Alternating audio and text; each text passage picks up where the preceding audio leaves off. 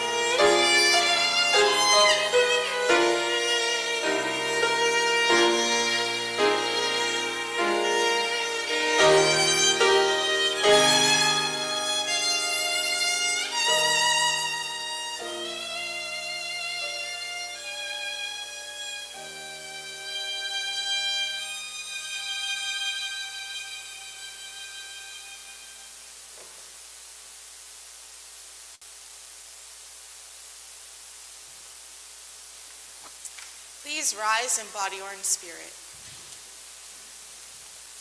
In the name of the Father, and of the Son, and of the Holy Spirit.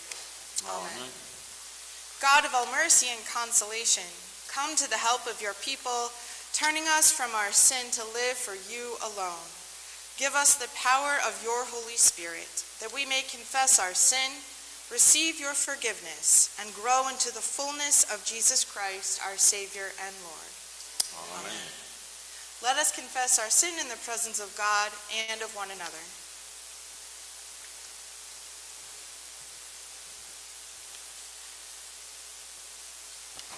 Most merciful God, we confess that we are captive to sin and cannot free ourselves. We have sinned against you in thought, word, and deed, by what we have done and by what we have left undone. We have not loved you with our whole heart. We have not loved our neighbors as ourselves. For the sake of your Son, Jesus Christ, have mercy on us. Forgive us, renew us, and lead us, so that we may delight in your will and walk in your ways, to the glory of your holy name. Amen.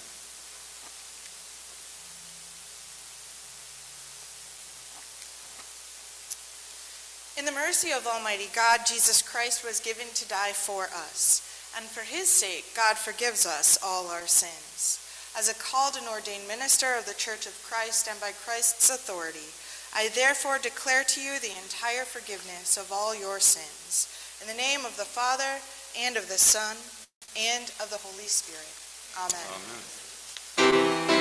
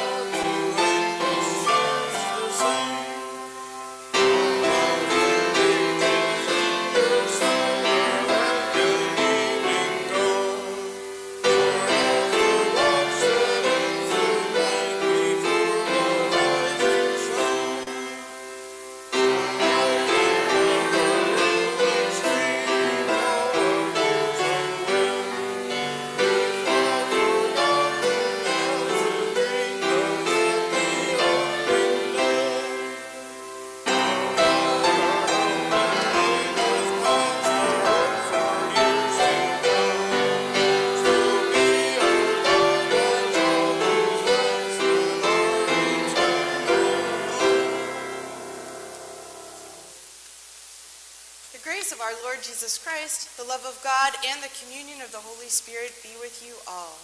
And also with you. In peace, let us pray to the Lord. For the peace from above and for our salvation, let us pray to the Lord. For the peace of the whole world, for the well-being of the Church of God, and for the unity of all, let us pray to the Lord. For this holy house, and for all who offer here their worship and praise, let us pray to the Lord. Help, save, comfort, and defend us, gracious Lord.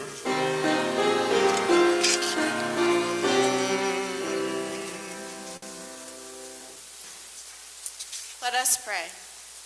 O God, with steadfast love, you draw us to yourself, and in mercy receive our prayers. Strengthen us to bring forth the fruits of the Spirit, that through life and death we may live in your Son, Jesus Christ, our Savior and Lord, who lives and reigns with you and the Holy Spirit, one God, now and forever. Amen. Please be seated.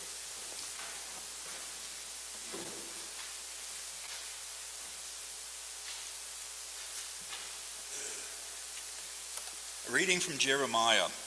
The days are surely coming, says the Lord, when I will make a new covenant with the house of Israel and the house of Judah. It will not be like the covenant that I made with their ancestors when I took them by the hand to bring them out of the land of Egypt, a covenant that they broke, though I was their husband, says the Lord. But this is the covenant that I will make with the house of Israel after these days, says the Lord. I will put my law within them, and will write it on their hearts. And I will be their God, and they shall be my people.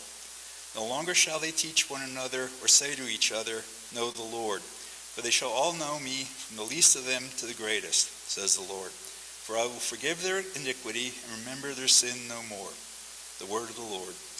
Thanks be to God.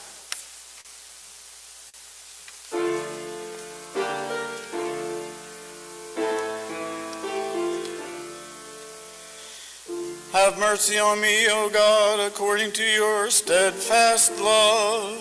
In your great compassion, blot out my offenses.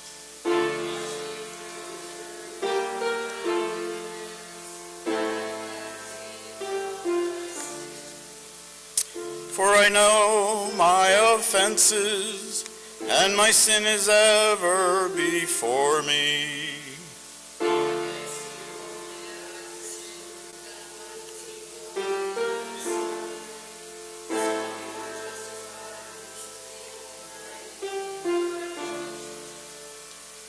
Indeed, I was born steeped in wickedness, a sinner from my mother's womb.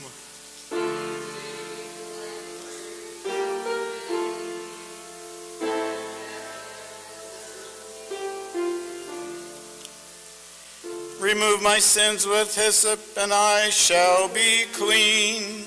Wash me, and I shall be purer than snow.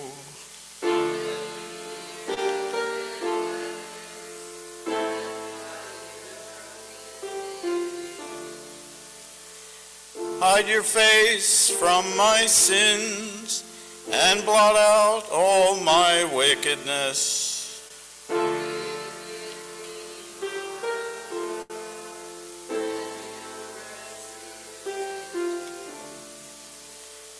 Cast me not away from your presence, and take not your Holy Spirit from me.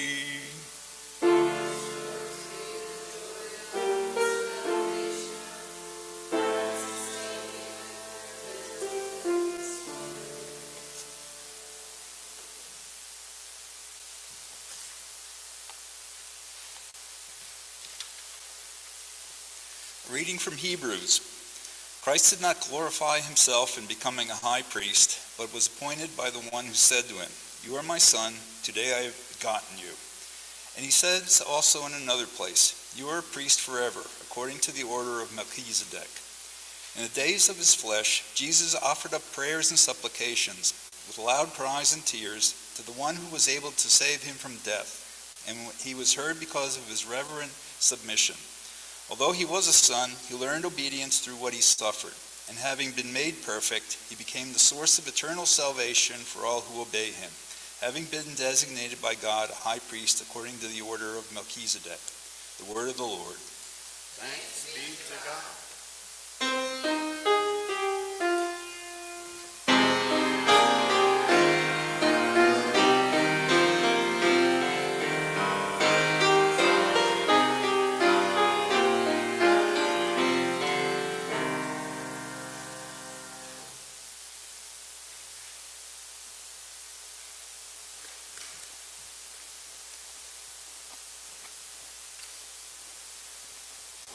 The Holy Gospel according to John. Glory to you, O Lord.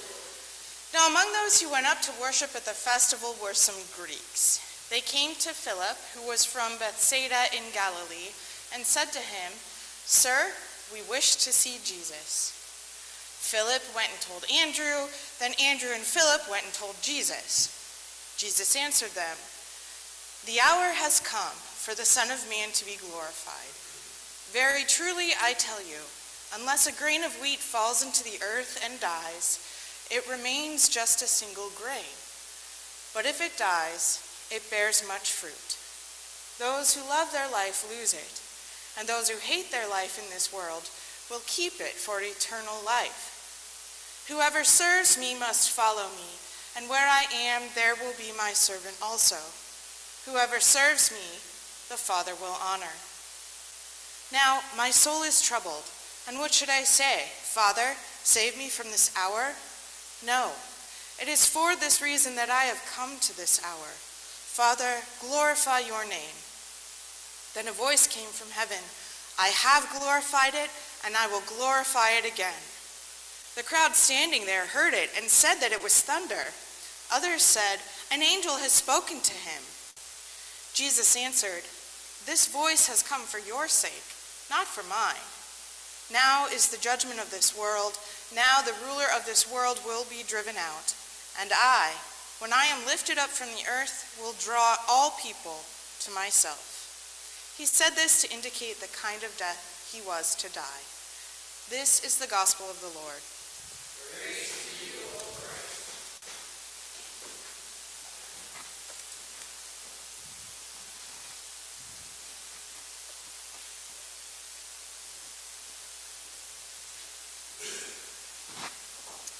Grace and peace to you from God our Maker and from our Lord and Savior, Jesus the Christ. Amen. Sometimes the best place to start a sermon is where the scripture doesn't make sense. Did you catch the line in the gospel where it makes no sense at all? You might say it was an enigma. See what I did there? They played the enigma variations. There's this voice from heaven, but we've seen that before at Jesus' baptism. And then there's this unbelievable teaching from Jesus about eternal life, but that's an old record by now, by the time we get to the 12th chapter of John. And yes, there's Jesus talking about all of this happening for his followers' sake, but again, by John chapter 12, just before the Last Supper, and at this point in our Lenten journey, that's nothing new. So which verse doesn't make sense in our gospel? Did you catch it? I'll tell you which one, but then you got to tell me why. Now among those, the very first verse, verse 20, now among those who went up to worship at the festival were some Greeks. Why doesn't that make sense? Because it was a Jewish festival. Which festival? Passover, right? In the earlier part of John chapter 12, Palm Sunday has just happened, right? Then we get our story. So, which city are they in? Jerusalem. They are in Jerusalem at the Jewish temple for Passover. Why would Greeks go to Jerusalem for the Jewish festival of Passover and even be in the temple?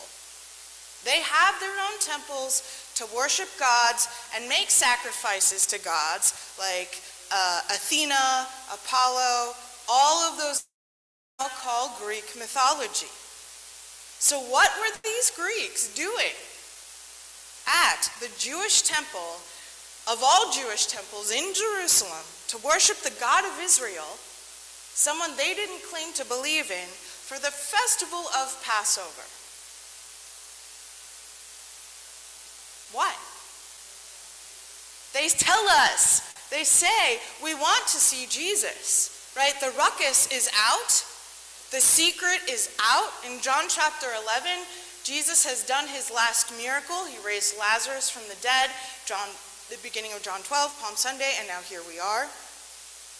So they want to see Jesus, but they pick out the disciples that seem to be Greek. Philip, very Greek name. Andrew, very Greek name. They don't go to Peter or Simon with Hebrew names. They go to Philip and Andrew, people like them. So Philip tells Andrew and Andrew tells Jesus. So they don't do it alone. They have each other. But don't you wonder how that reaction went of Philip and Andrew?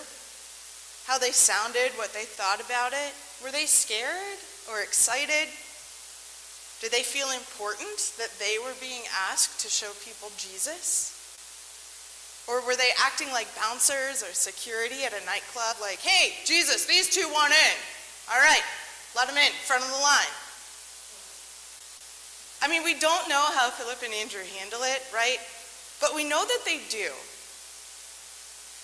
They are asked by the Greeks, who don't seem to belong at this festival, to see Jesus, and they make it happen. Philip and Andrew don't care that they are Greeks, that they have shown up to celebrate a festival that isn't theirs, and they would have known because of the rituals around Passover. They would have known who is Hebrew or Jewish and who wasn't. They don't care about that. They show the Greeks Jesus. They make it happen. They hear the curiosity and they show them Jesus. No questions asked. Now, if someone were to politely request or ask us to see Jesus, what would we do? What would we show them? If someone who had never been in a church, who doesn't claim Christianity as their culture, walked in to one of our festivals, every Sunday is a little Easter, right? So walked into one of our festivals, show me Jesus. What would we do? I guess we could point them to the cross. Okay. But then we have to tell them the whole story of the cross. Okay? A Bible, that's kind of loaded. Most of us struggle with Scripture. The communion elements, the body and blood of Jesus Christ given and shed for us, but that's a lot to take in your mind if you tell someone, no, this is the body and blood. Maybe we demonstrate loving our neighbor, right? Acts of service. I'm sure you have ideas too. But I don't think just showing things gets the whole point across. And Jesus seems to know this in the gospel as well. The Greeks can now see Jesus, and what does he do? He launches into some teaching that is at first very easy to understand. You don't have to be Jewish to understand a metaphor of grain falling on a grain of wheat falling on the earth, and it needs to die in order for it to bear fruit. Anyone who's ever farmed, which was almost everyone in that culture, would have known that. No rocket science there. But then he goes into these unbelievable parts about eternal life and being glorified, and then kind of awful things about loving life but losing it, hating life but gaining it. He's putting all these opposites together, let alone the ideas and the concepts being really far out there. So Jesus has told them. And right after this, he's going to show them again. This is Jesus' last public teaching. His last appearance as a living, breathing person. After this, in chapter 13, does anyone happen to know what happens in John 13? We read it every year on the same day every year. He's having a dinner party with his friends. He's having supper, you might say. One might even call it the Last Supper. And we know what happens from there. A night that starts beautifully turns horrifically sour. Which means that the next time Jesus makes a public appearance, he will be naked, his body will be beaten, bruised, and bleeding as he dangles from a cross. These are his parting words. Jesus is about to show these Greeks and all of these people gathered at the temple what he's been talking about. What he means about the Son of Man being lifted up, what he means about death leading to life. He has done the telling. And now comes the showing. It's backwards from that beloved day of grade school, show and tell. You know the day I'm talking about, right? Everyone got to bring something to school, and then they could share it by showing it and then telling people about it. Here, Jesus tells and then shows. But one thing remains the same. Those two words always go together. It's not show or tell, tell or show. It is always and forever and. These two action verbs are practically married to each other, two sides of the same coin, nearly impossible to do one without the other. So what is your show and tell when it comes to Jesus? Maybe you have a tell and show, fine. But either way, what do you use to do both, to show and to tell? It's much too easy, and we're all prone to following into the or world, show or tell about Jesus. Doing both, it can sound like a lot, maybe even overwhelming. I mean, look, even Philip and Andrew at least have each other to get the job done. But that's the thing. It's a community that does the showing and telling. I don't know if you knew this, but when visitors come, they receive like a welcome gift. Okay? And it is some information about who we are and what we do, but it is a mug, right? With our logo and our contact information on it. So I could choose any object to show and tell about Jesus. But today I chose this one. I didn't just do it, I just forgot to bring the mug up here before I read the sermon, to be clear. But watch what happens when the community shows and tells about this mug. What is something you would put in this mug? You can shout it out. Coffee. Because our life here, a central pillar of Christian community is fellowship. And we gather around beverages, right? Often warm. What else could you put in this mug, or would you put in this mug? Irish coffee, because we like to stay festive and have fun too. And we're not teetotalers. Thank you for that example. Yes. What else? Pencils? Spoken like a teacher, pencils. Yeah, because we also believe in scripture study, right?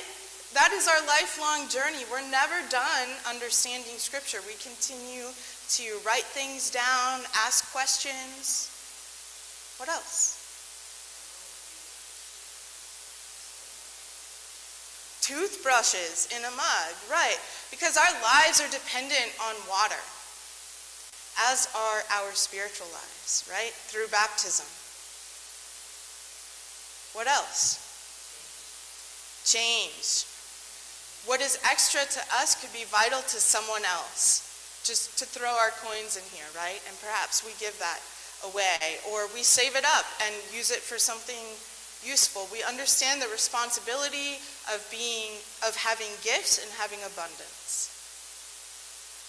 Anything else? A flower? Yeah, I start a lot of the plants that I grow in. I have too many mugs at my house, so I start them in here, right? It can be the beginning of growth, of that grain dying, right? And becoming new life. Not to sound like a lush, but you could put wine in there. Not that I drink wine out of a mug, but if we're staying with Christian community, you could put wine in a mug for communion purposes only, and then share in the body and blood of Jesus Christ, right? Am I missing anything, or any other responses you're burning to tell me? Water? Yeah, just like putting toothbrush or anything that we use for daily sustenance, right? This vital life source. And we also remember that our eternal life began at baptism, and that we were bestowed God's covenant through water and God's word and the Holy Spirit. It's the same object. It is the same show. but we all have different tells. Kind of like that symbol up there. So maybe what we are invited to do is to show and tell the body of Christ. Not the one that is now absent from that cross, not the one that is bloodied and bruised, but this one. This body of Christ. This Christian community that is perfectly flawed and flawed perfectly. This community where we show up for each other and for our neighbors. This part of the body of Christ that cannot function without its many members and parts and each other. This part of the body of Christ that also knows what it is to be hurt and pained. It knows what it is to forgive and be forgiven, to mend relationship and create relationship that is always being made new. Because here's the thing, in our life and times, Christian community is the closest thing to what Jesus looks like today. Christian community, the body of Christ, is the closest thing to what Jesus looks like today. So, we are about to have all kinds of festivals and sacred days that will catch the attention of other people. People who particularly don't celebrate them. They become curious. What's that about? What's that about? Why do you do this? The world might not have as clear of a request as the Greeks did, but our world asks to see Jesus when it cries out for mercy, for kindness, compassion, grace, peace, love, and every other blessed thing that Christian community provides and is constantly forging. So when the world asks for those things, when the world asks to see Jesus, show and tell them about this living, breathing, about to be resurrected body of Christ, using whatever object you might have around. Amen.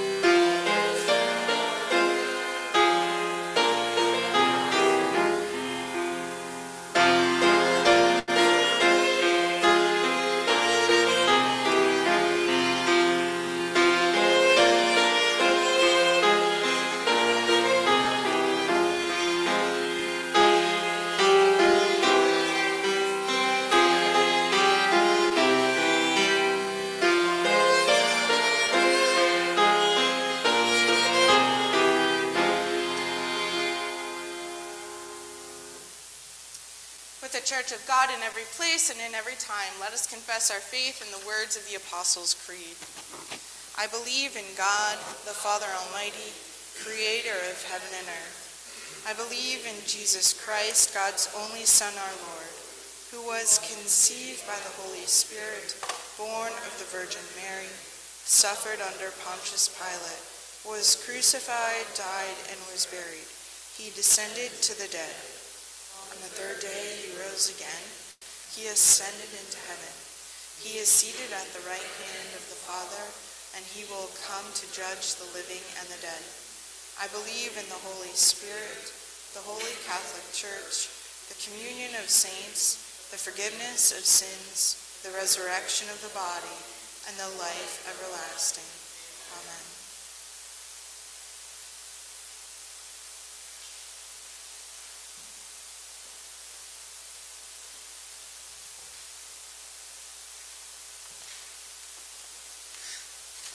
Trusting God's promise to reconcile all things, let us pray for the church, the well-being of creation, and a world in need.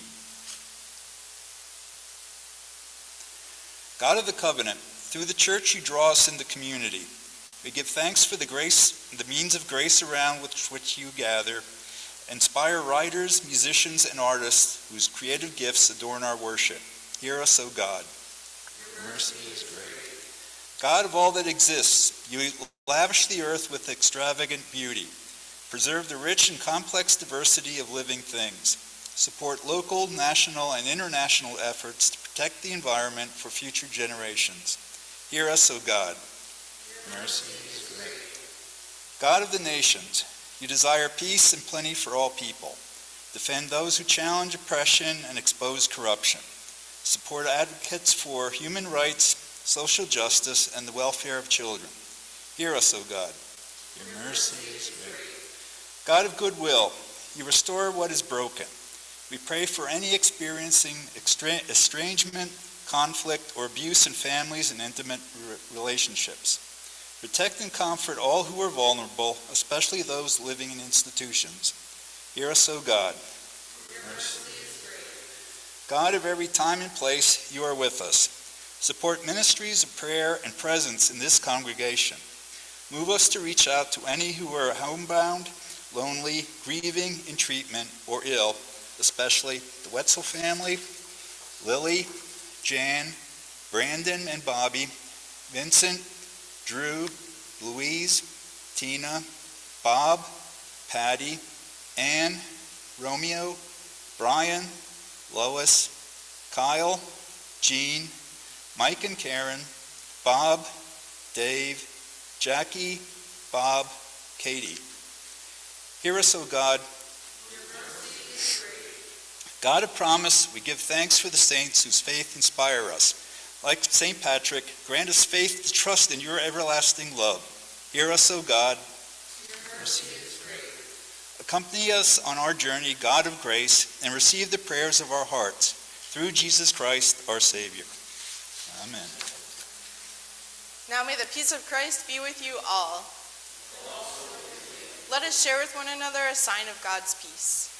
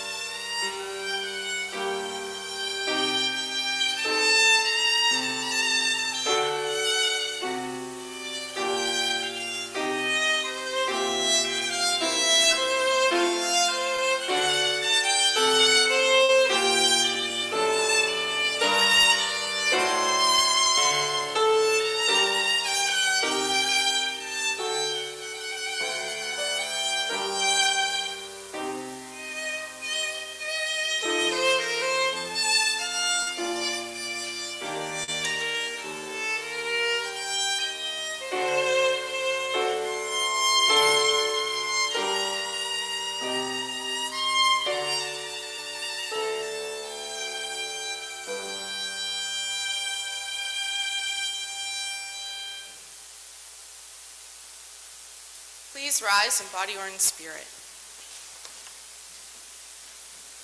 Let us pray.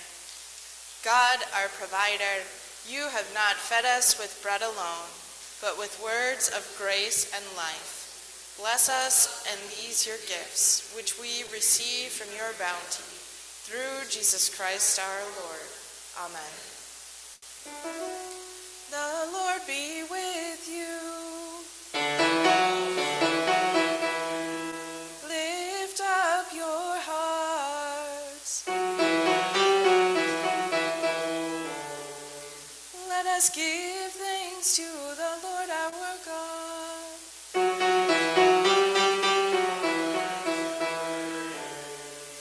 It is indeed right, our duty and our joy, that we should at all times and in all places give thanks and praise to you, Almighty and merciful God, through our Savior Jesus Christ.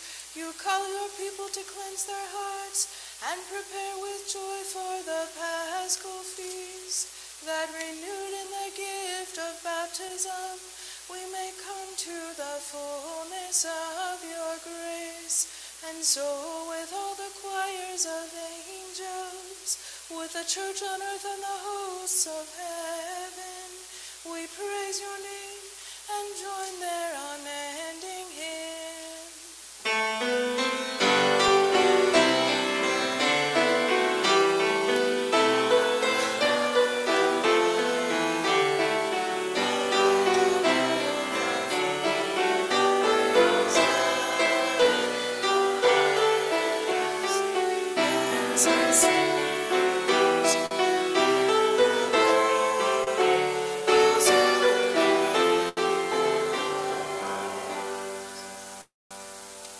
Blessed are you, O God of the universe. Your mercy is everlasting, and your faithfulness endures from age to age.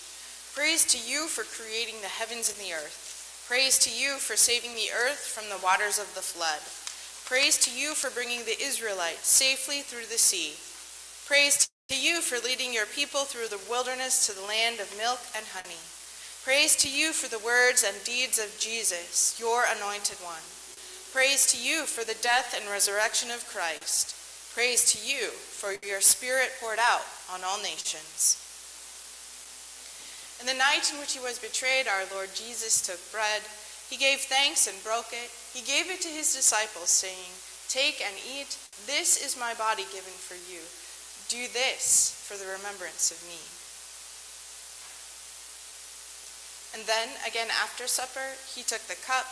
He gave thanks and he gave it for all to drink, saying, "This cup is the new covenant in my blood, shed for you and for all people for the forgiveness of sin. Do this for the remembrance of me."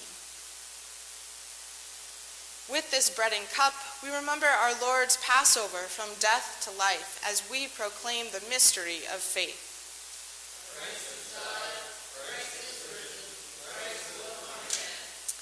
O God of resurrection and new life, pour out your Holy Spirit on us and on these gifts of bread and wine. Bless this feast. Grace our table with your presence. Come, Holy Spirit. Reveal yourself to us in the breaking of the bread.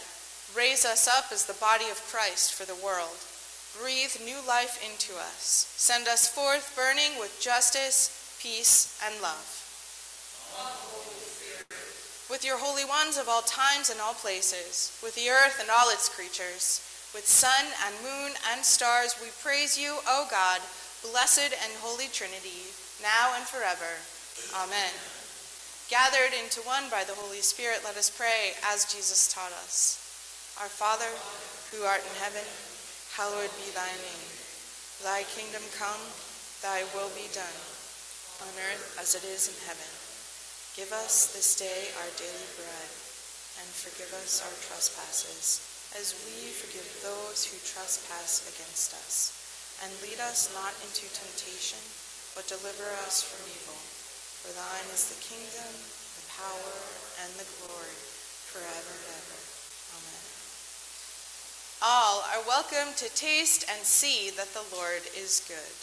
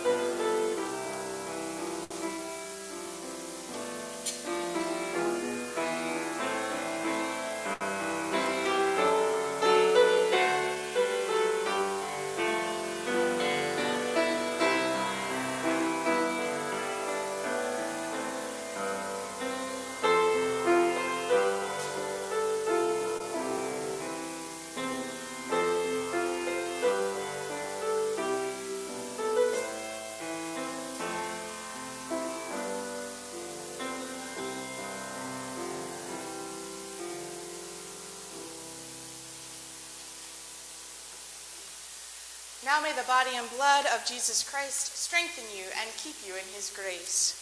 Amen. Let us pray. Compassionate God, you have fed us with the bread of heaven. Sustain us in our Lenten pilgrimage.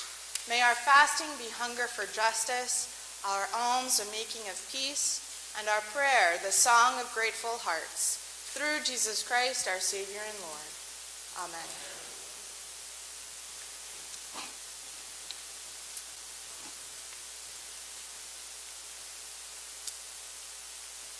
All right.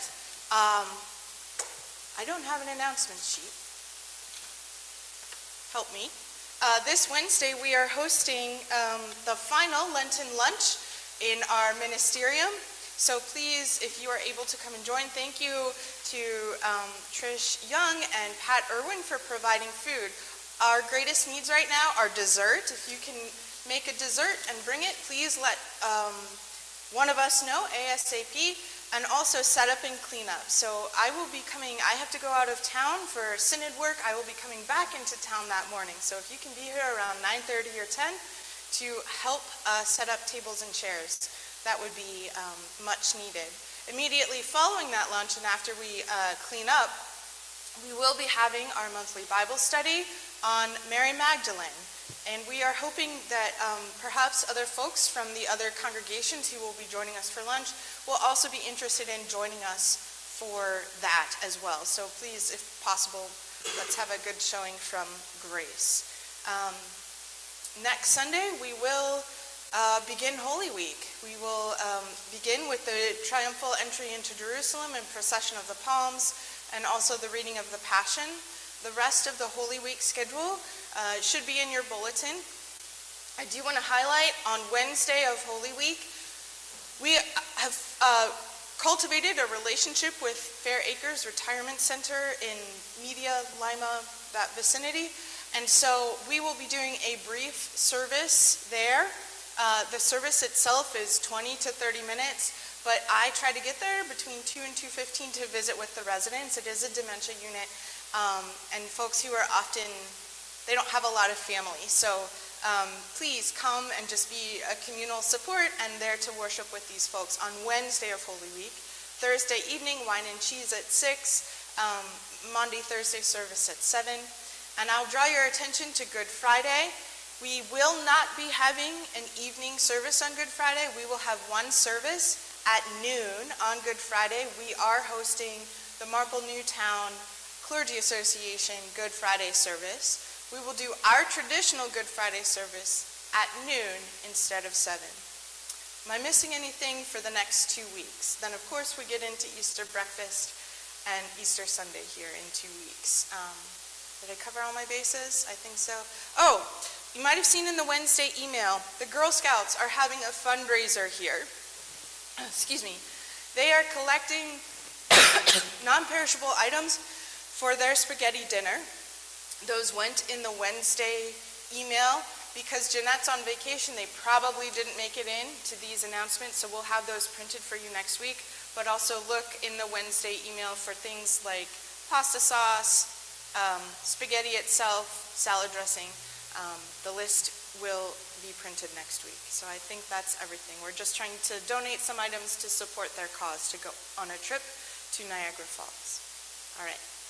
And now I really think that's everything. So, any other announcements from the community? Any sharing of sorrows, thanksgivings, or concerns? All right. Yeah. I'm so sorry. We thank Tasia, right, for being here with us. It's always a treat to have her. Thank you, Trish, for making me not look ignorant. Always a gift. You have been a treasure to us, and thank you to John, as always, for planning such meaningful music. Please rise in body or in spirit to receive the blessing. Now may the Lord bless you and keep you. The Lord's face shine on you with grace and mercy. The Lord look upon you with favor and give you peace. Amen.